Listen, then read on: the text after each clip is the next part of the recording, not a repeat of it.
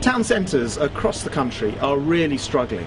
No surprise perhaps, with the rise of internet shopping that we all use and with the number of out-of-town retailers, it does mean that the traditional town centre is going to have to do something different to survive. Well, that's why the Prime Minister asked retail expert Mary Portas to take a look at what could be done, and she's come forward with 28 recommendations. It's my job as Government Minister to take a look at those recommendations and see what we can get into place. And immediately, I've already accepted recommendation 1, the idea that we should have town teams, groups of enthusiastic people who know what could make a difference in their local area, working together to bring their towns back to life.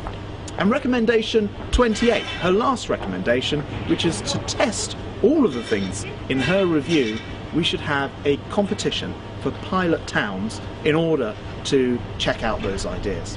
Today I'm launching that competition.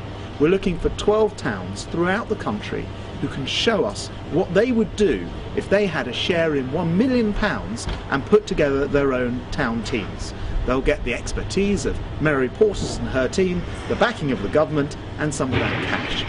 If you want to apply, and I hope you will, then all you need to do is look at the prospectus which we're publishing today on our website, fill out the application form, which, yes, involves creating a video as well to show us what your town's like at the moment and give us a sense of what you'd like to do with it. Now, we're not looking for you to put together a professional video, something more rather like this one, just to give a sense of the energy, of the enthusiasm and the dynamism that your town team could bring to your town if you're selected to be a Portas Pilot.